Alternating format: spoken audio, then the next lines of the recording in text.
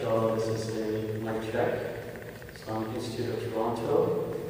Thank you all for attending. I can see a lot of bright faces already here. So inshallah, our brother Farhat is coming in right now, and hopefully inshallah we'll be good to go in a little bit. Are we okay? No. Can you reverse the أعوذ بالله من الشيطان الرجيم بسم الله الرحمن الرحيم الحمد لله رب العالمين والصلاة والسلام على أشرف الأنبياء والمرسلين سيدنا محمد صلى الله عليه وسلم وعلى آله وصحبه وبارك وسلم السلام عليكم ورحمة الله وبركاته. Once again, I'd like to welcome all of you. MashaAllah, there are quite a number of young faces and not so young faces also. But this, we thought that we would engage you in this discussion with IIT Ramadan. We had invited him for dinner, and we were aware that not everyone may purchase tickets for the dinner, and that we had some time prior to that dinner so that we can engage him and extend that invitation to young people so that, inshallah, you can listen to him and the message that he has. You all know that's why you're here. IIT Ramadan has quite an important message for us. Inshallah, he will be here in about 10 to 12 minutes.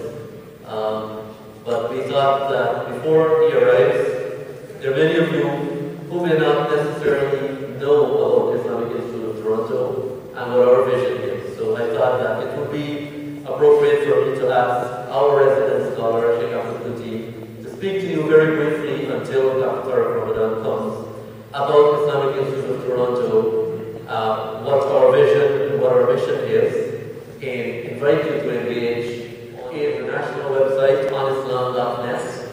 And he is the principal instructor and scholar here at Islamic Institute of Toronto. So I invite him to.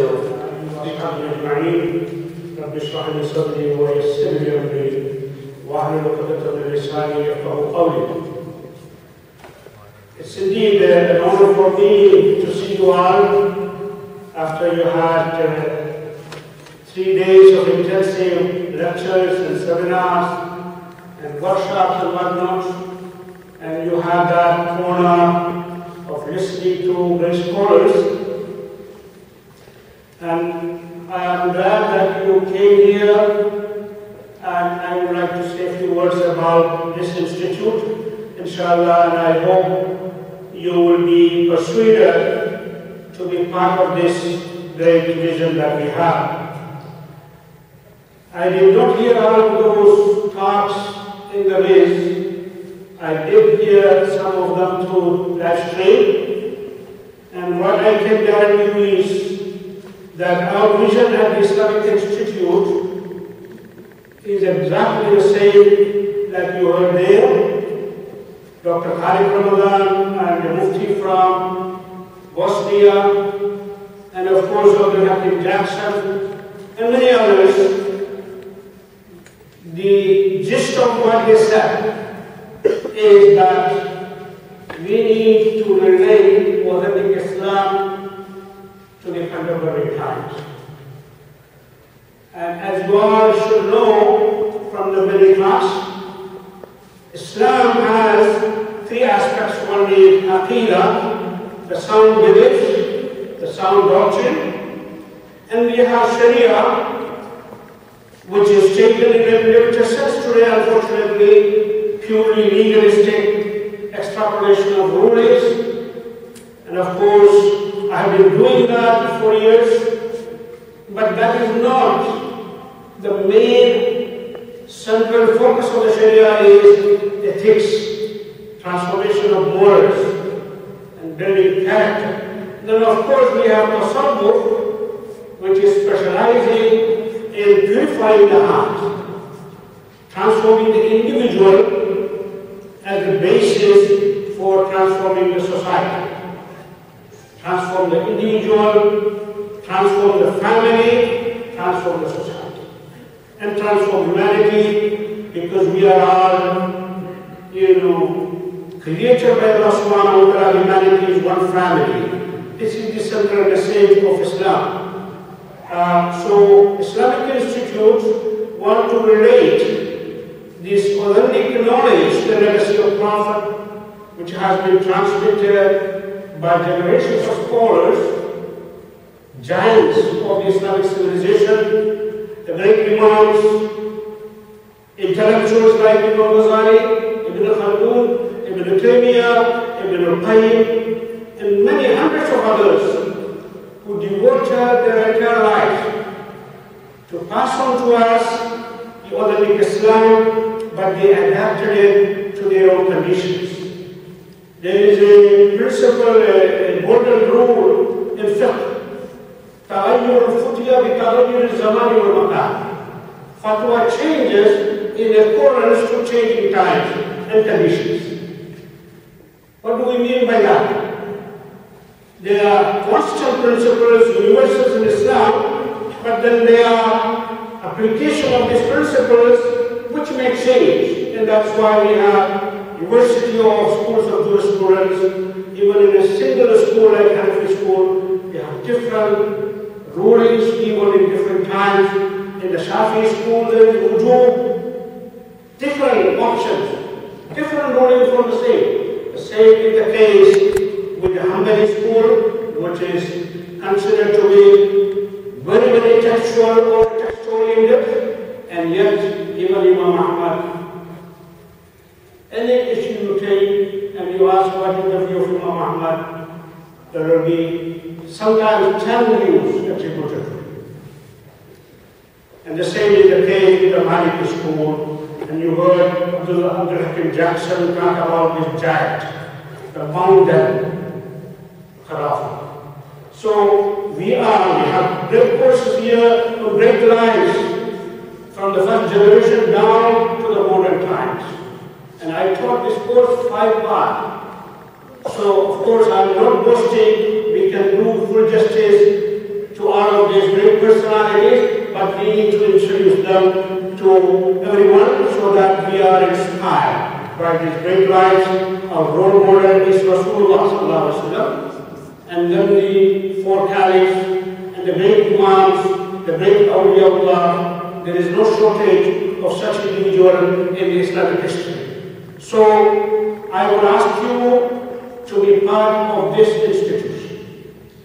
We teach Hanafi fiqh here, we teach Maliki fiqh here, we teach Shafi fiqh here, we teach Hanbali fiqh here, because we want to break this sectarian narrow-mindedness.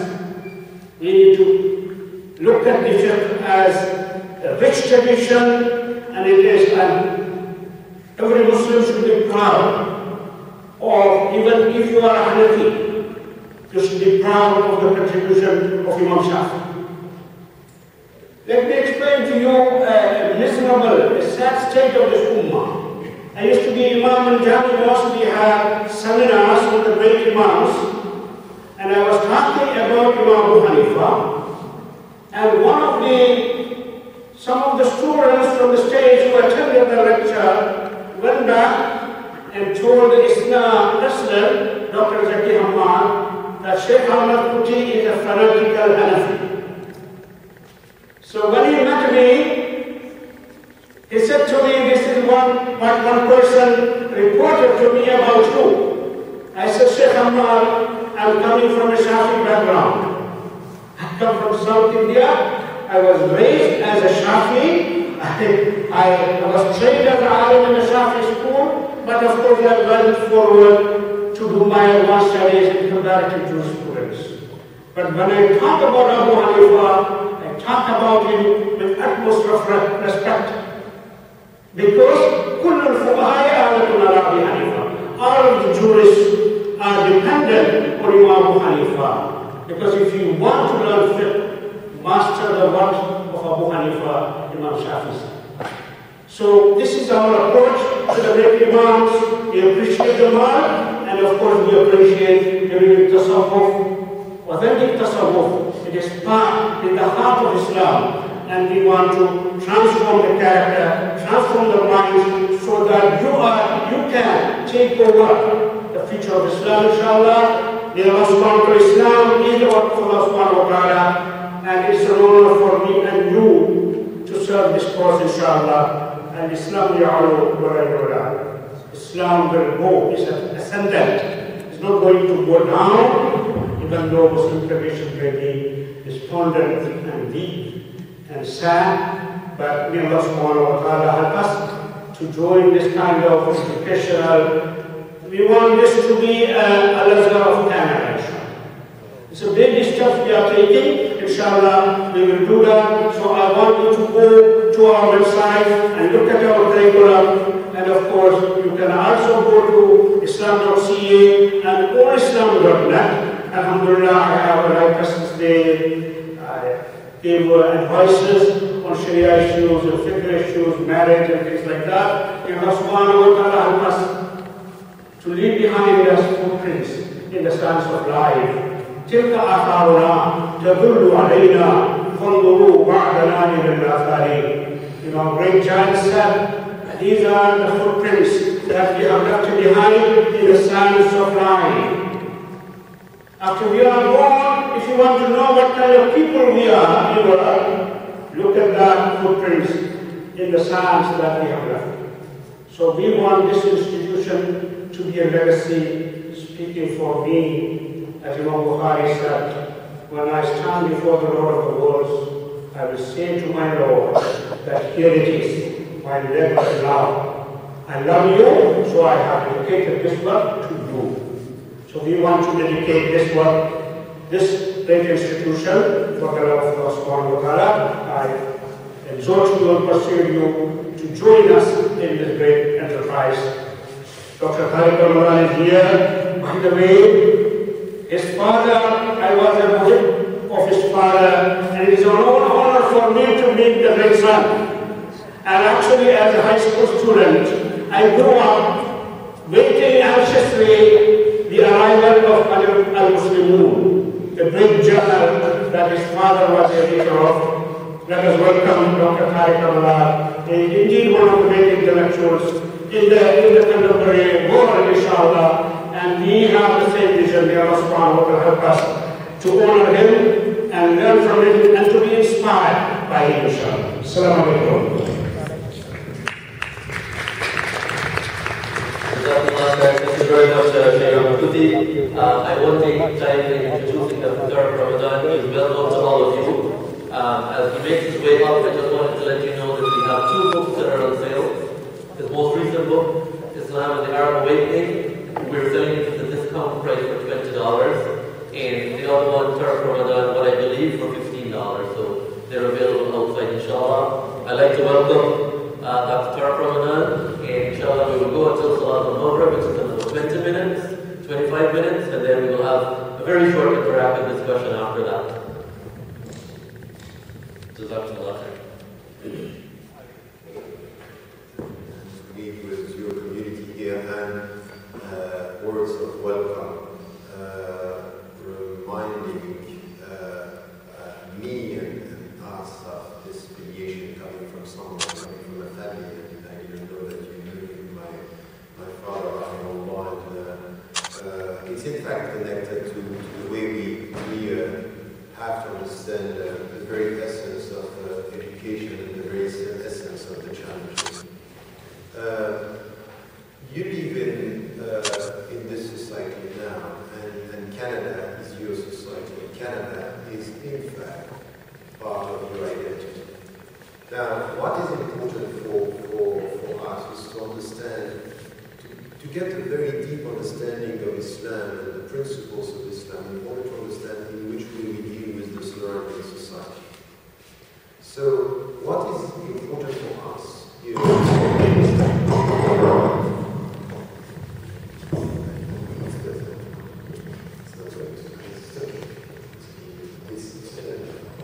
So, what is important is the scholars and the ulama. They were saying something which, for us, is the translation of the universality of Islam. Wherever you are, and you can say La ilaha illallah, and no one is preventing you from saying La ilaha illallah, and following the message of the Prophet, you should understand that you are at home. So what the parents very difficult time leaving the country, leaving the rules and coming to another country.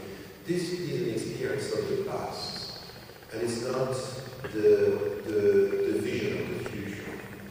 And what is important is to understand that when we say La ilaha illallah Muhammadur Rasulullah, and you can see it in this country, this is the starting point of your responsibility.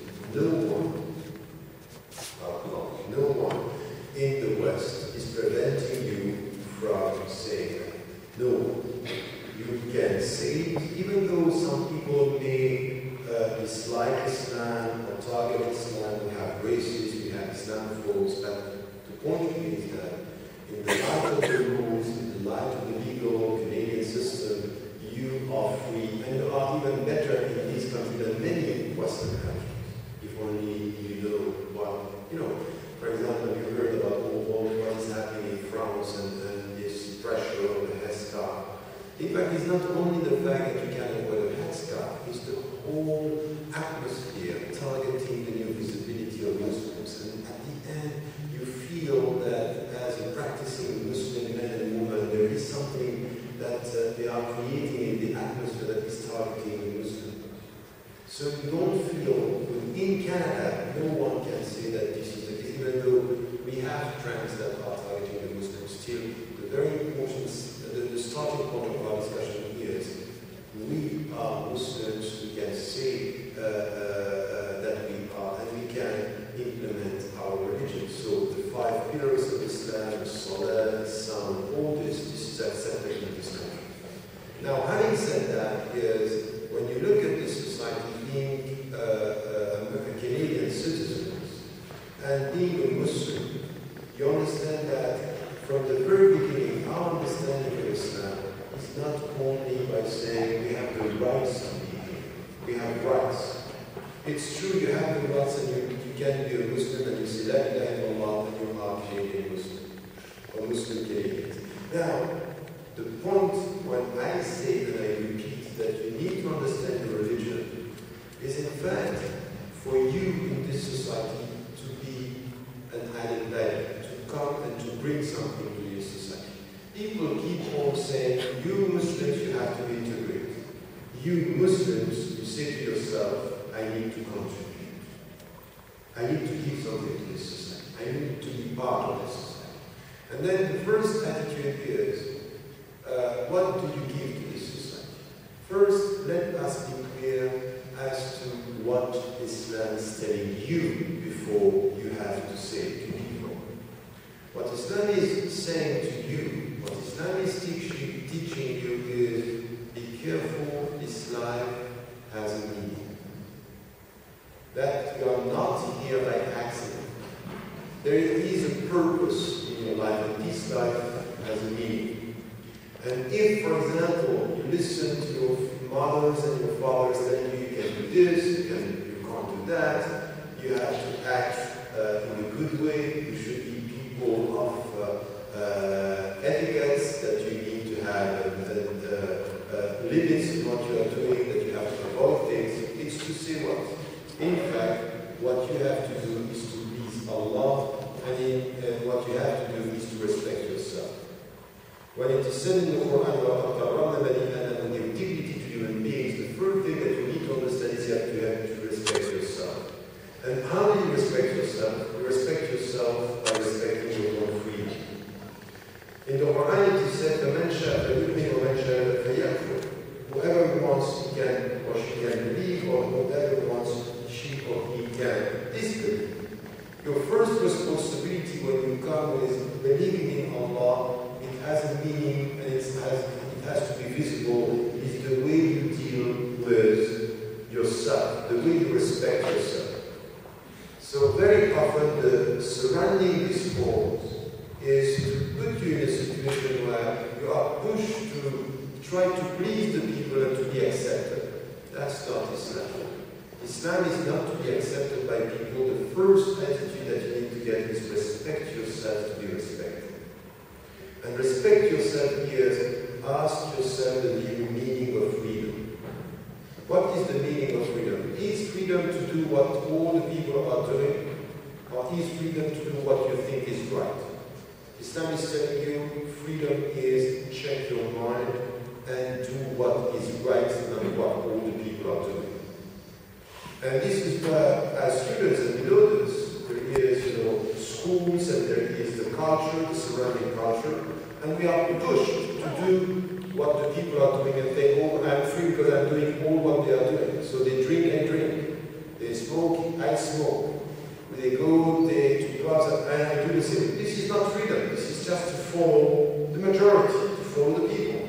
And they are telling you, do what you want, but in fact what Islam is telling you, do you really do what you want? Or do you do what they want you to do? And you follow it. So the first attitude is, really as Muslims, is to come in this society and to say, I'm trying to be the way I want to be and to respect myself. And this is our first message to Canada. And as young students and young Canadian Muslims, this is the way you have to deal with this society is, we are here to show a dignified way of dealing with ourselves. There are things that we are not going to do. And it starts with very simple things. The first, many of you are coming from countries where within the culture, some of you converted to Islam here, some of you are coming from Pakistan, coming from India, coming from the Arab world or the Middle East. And there is something in your culture which is very, very close to the Islamic principles. It's in fact, whatever we are, we give.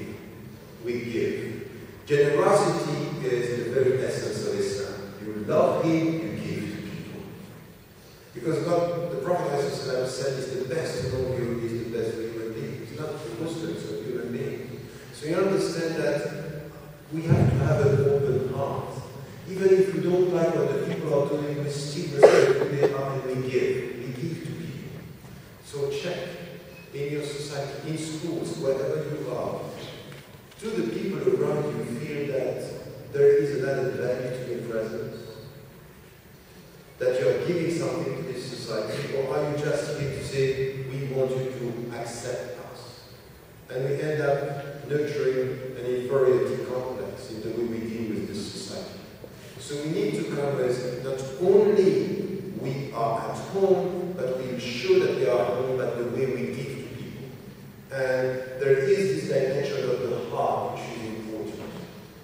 Let us, as Muslims, show the way we have an open heart when it comes to solidarity, when it comes to justice, when it comes to respecting the elder people in this society. You live in a society in Canada where the way we deal with the elder people is not out of respect. It's as if when you don't make money for the society, you are on the margin of the society. And all people are forgotten within the society. That's not the Islamic way. The Islamic way is respect the elder people, respect the people the way they have to be respected in our society, in our way to deal with Allah, in our way we deal with the people who educated us when we needed them. So this is the way you have to have a constructive presence in anything which has to do with your heart. And there are simple things that are very important in the way you deal with yourself. Try to have a respect towards the people. You know that the Prophet was saying that don't talk about someone who is absent except in good terms. It's very important for us to be this presence where we are trying to show to the people that we have values, that there are things that will be backbiting, insulting the people, vulgarity, slang language, we avoid this. This is not our way. Our way is a dignified way in the way we talk, in the way we serve, in the way we interact. And if someone is rejecting you, don't respond with your emotion. Respond with your wisdom. Peace be upon you. If you want to insult me, I'm not going to do this. So our understanding of being a Muslim is at the end to go beyond what is the general discourse. They are telling you, be accepted, you are responding, we are giving something to this society. So this is the first dimension, which has to do with your own dignity. And then there is a second dimension. What do you give? And this is where we have to be involved in within the society. We should not isolate ourselves. But in order not to isolate ourselves, we should be strong with our understanding of Islam. Because if you don't understand and you don't study Islam, you go and you are lost to do what they are doing if you are not equipped. If you don't understand your religion, you are going to be lost because they are very powerful. This is a culture, it's a very powerful culture where everything is done to attract your instincts, your desires, where your emotions, and you go. You know, for example, many of you like movies, and we know how it works now. It's, even in Hollywood, the movies, the way we are dealing with movies is based and produced by psychologists. They are working on the substance of some movies to attract your emotions. So you have scripts that are discussed through psychologists, saying in which way this could attract the people. So you think that you are watching the movie only with your mind while they play with your emotions. And that's something which this is our weakness. So we need to be equipped and be powerful and stronger in that dimension. By doing what? Knowing our religion, but also in social terms to show how much we want to be involved in this society by solidarity work. And solidarity work means that we should try to be involved in activities in this society. And when even we have schools, it's important. An Islamic school is not a school for Muslims. An Islamic school is a school with Islamic principles for all, which is not the same. Islamic principles for all is, as a Muslim, I have my principle, but I'm going to serve humanity. I'm going to serve the people even if they don't share my belief, if they don't share my practice. I'm going to serve them, to show them that I'm here to serve humanity because this is what Allah and the Prophet ﷺ are teaching me. Serve the people. And serve the people starts with a good example. So if you have, for example, in this society that people are trying to forget the meaning of life, some by indulging into drinking, drugs, violence, we start by saying this is not our way. The campaign that our brother have, for example, against domestic violence, that's very important. Muslims who are accepting violence against women are not understanding the messages. We should be at the forefront of this struggle. We don't accept this. There is no domestic violence in Islam. We cannot be our wives and beating a woman is not Islam. So we start with ourselves and we come into the society by saying drugs and all the reasons that are sometimes justifying with alcohol, with violence, with justifying bad behavior. This is something that we are not accepting. So we come at the forefront by contributing to the change of the society. In fact, the true Muslim Canadian presence is a Muslim presence helping Canada to be better. Are you doing the job? Is this what you are and who you are in this society? And you can sit down and think about, oh, it's very far from me. No, start with yourself. How many people in your family and among your relatives, in your neighborhood, how many people can say today, looking at you, living near to you, how many people could say today that you are helping them to be better? Just take it like this. Your friend, your brother, your sister, even your parents, even your peer in schools or outside.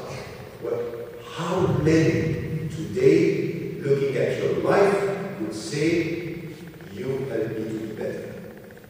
If you don't help anyone to be better, and you don't help yourself to be better, I'm sorry to tell you, you are useless. And the worst that you can be before Allah is to be useless among people. This is the worst. If you are before Allah useless or perceived as useless among people, it means that you have not understand the very essence of Islam, which is to contribute, to give, and to protect the values. So I have to finish. So we are going to pray the Maghrib, inshallah, and as I understood, there will be some questions after that, inshallah. So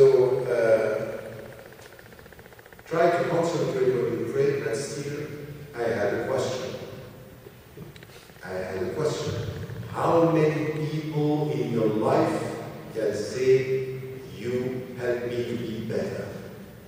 And there is none. Wake up. Our youngsters quite a bit these days is that why can't we wish the people here happy holidays or Merry Christmas? We're living in this society and it's their celebration. When we have our Eid, they come forth and they wish us a happy Eid.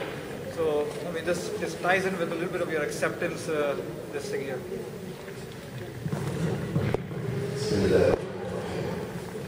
That's a good question. And I think that I hope, dealing with the Western Muslim communities, that we would have been beyond these questions, or these types of questions now. And what I understood by meeting some of the brothers and the sisters over the last few years,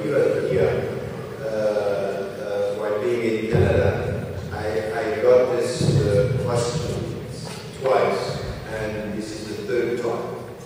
Now, there are more than one position on this. Is that you have one position saying, we don't say anything about the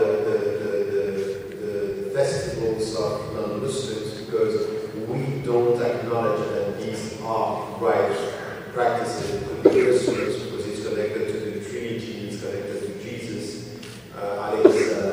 and there is one position which is to try, even telling you when you are, even if you are in a non-Muslim majority country, you have Christians, you never, because it's based on the hadith, you never say salam the first, you respond to a salam the first.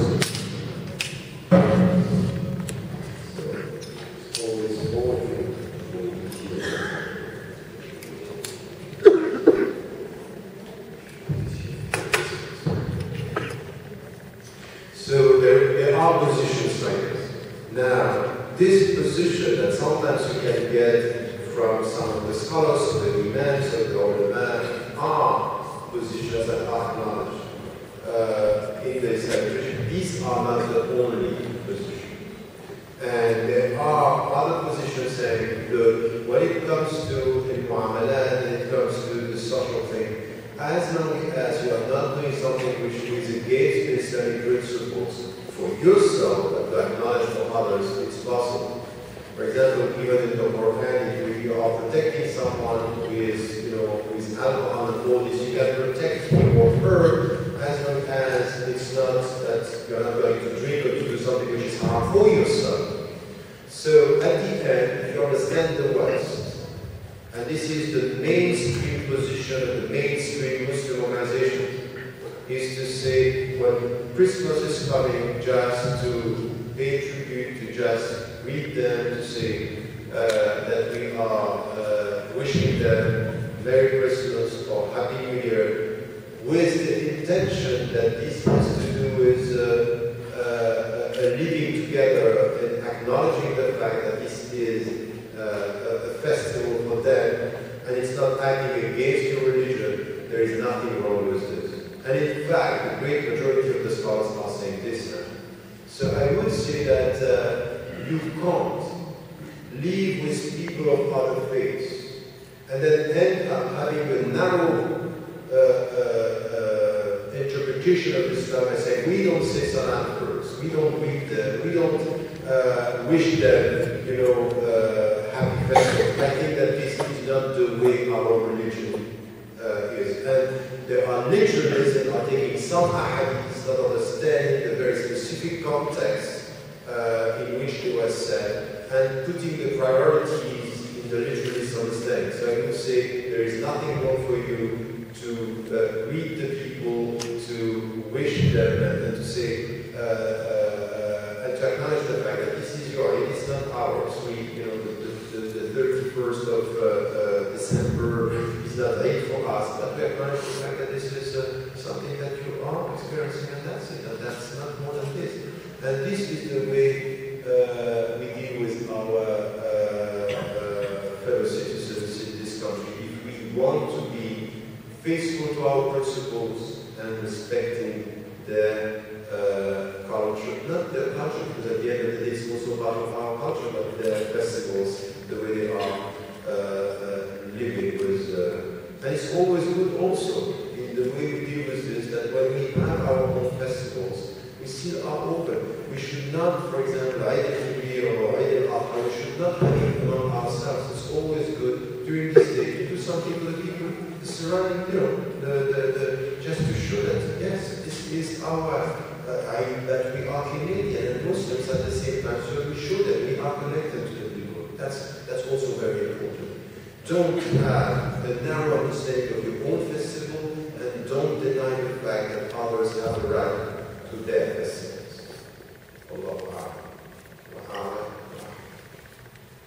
Okay, so we have quite a lot of questions, and we may not be able to take all of them. So let's get, is there any question from the sister? Yes, so we'll take the sister first. Sorry. I will try to cover short answers.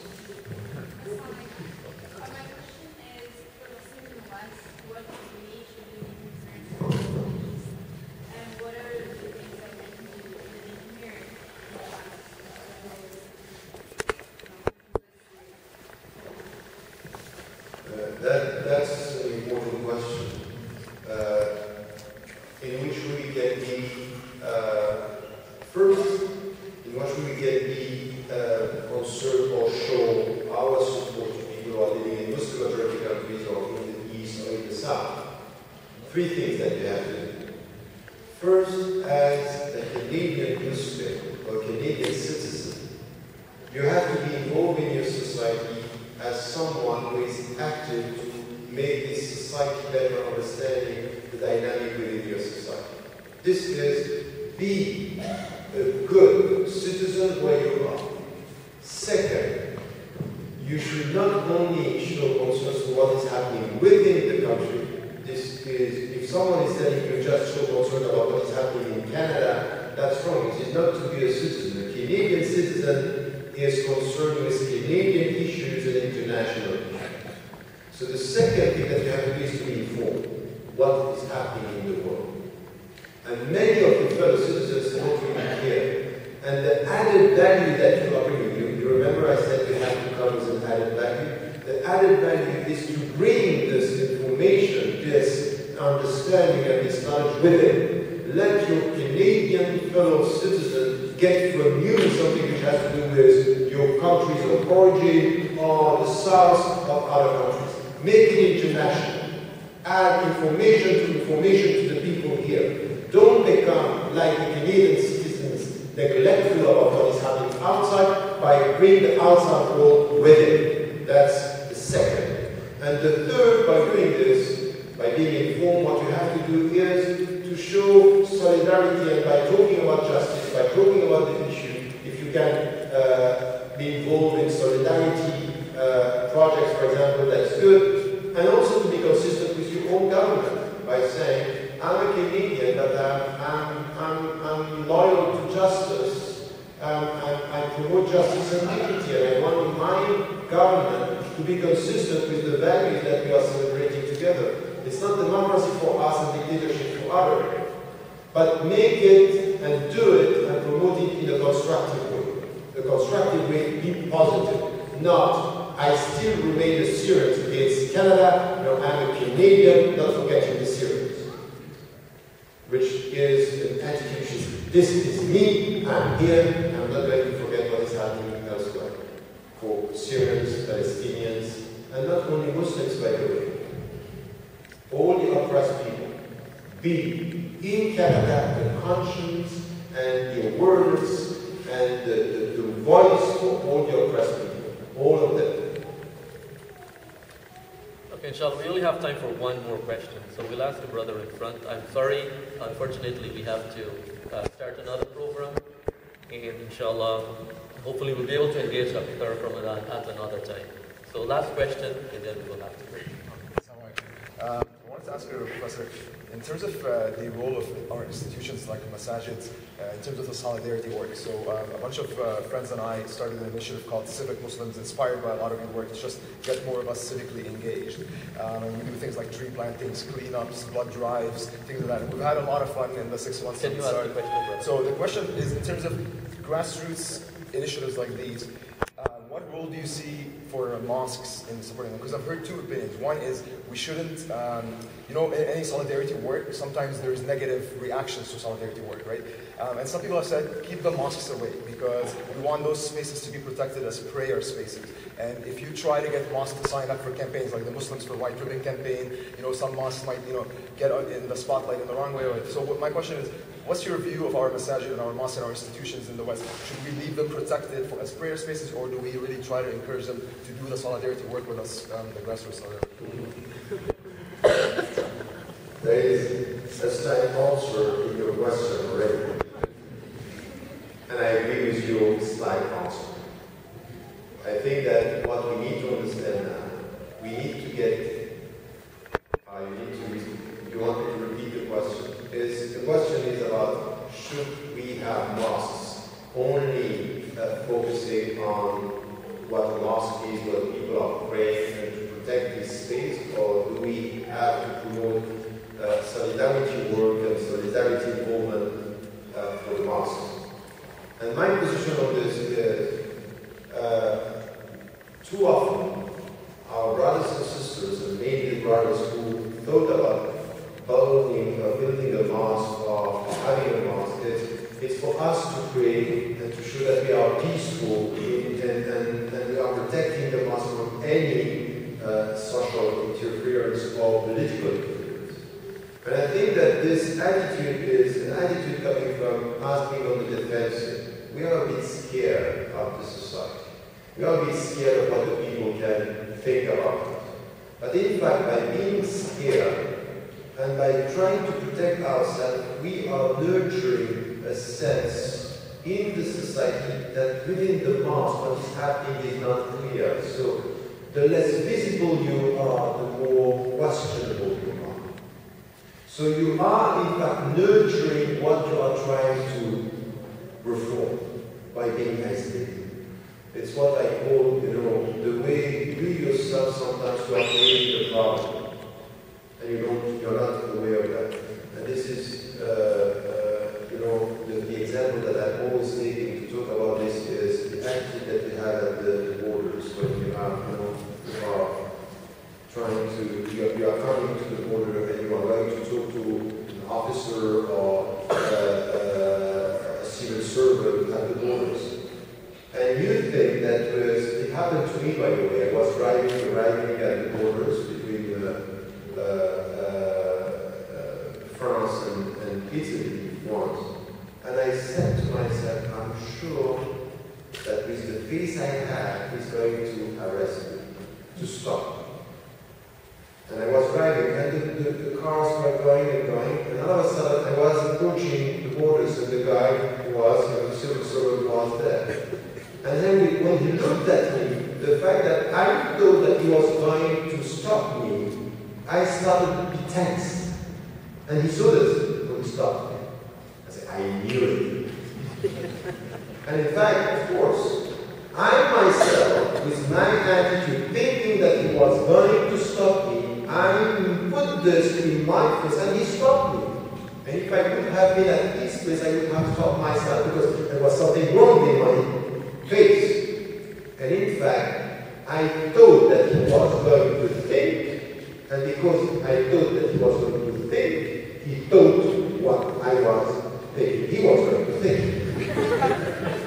Get that? This is exactly the way we are with our institution. We think that we are going to think that this is what we are doing, so we stop doing it, and because we are not visible, say, oh, we are not visible on the street because there are something happening behind the wall.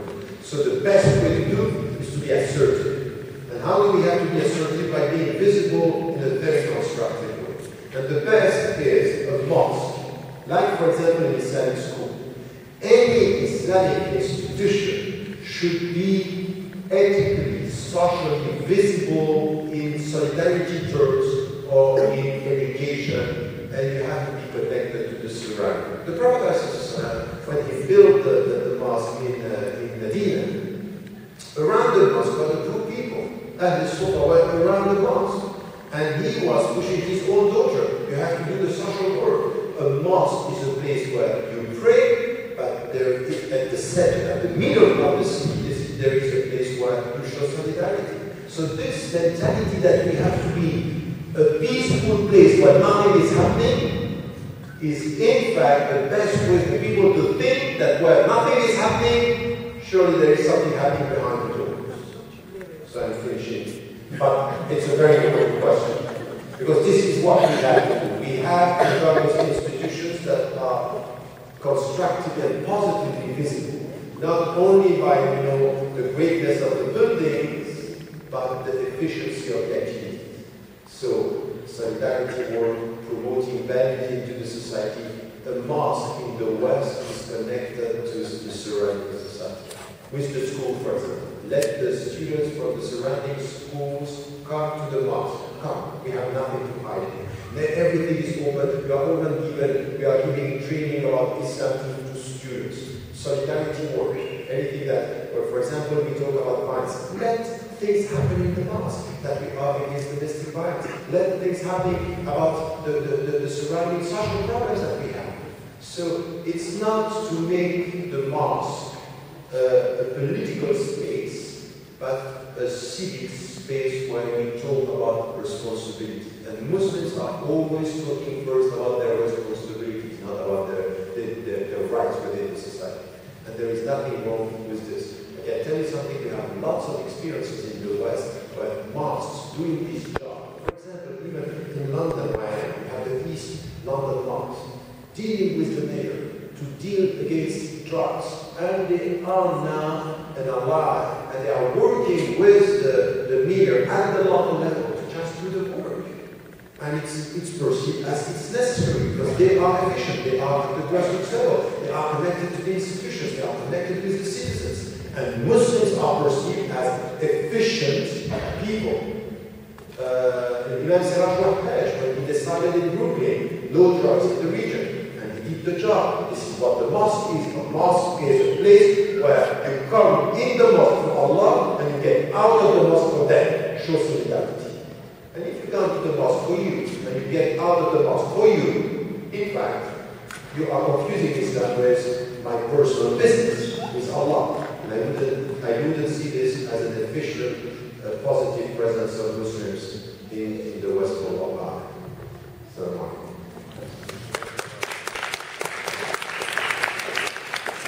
thank you very much, Tariq Ramadan. I apologize for rushing him. My phone has been ringing off the hook. Their brothers out there were calling me, party guys coming over. So, Jazakumullah, thank you very much for attending this program. We're honored by your presence here, all of you. And we hope, inshallah, that you can check our website out, islam.ca.